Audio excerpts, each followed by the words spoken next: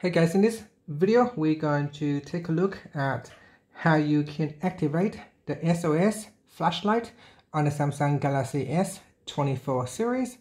First, tap on the home button to return back to the home screen. Then from the home screen, swipe down at the top. Then in the quick settings panel, tap on the settings icon. Next, we scroll down and in here, tap on display.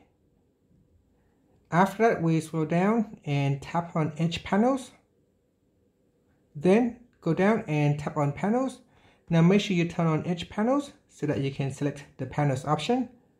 And from here, swipe to the left or swipe to the right to find the tools panel and tap on the radio box to select it.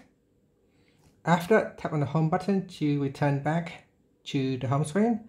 Now, whenever you would like to activate the SOS flashlight, just simply swipe on the edge here to open up the edge panel. Then swipe across until you can locate the tools panel. This is the tools panel right here. So tap on the more button and then tap on the flashlight. Here, tap on the flashlight icon to turn on flashlight. And then tap on the SOS button right here. And that will start the SOS flashlight. And that's it.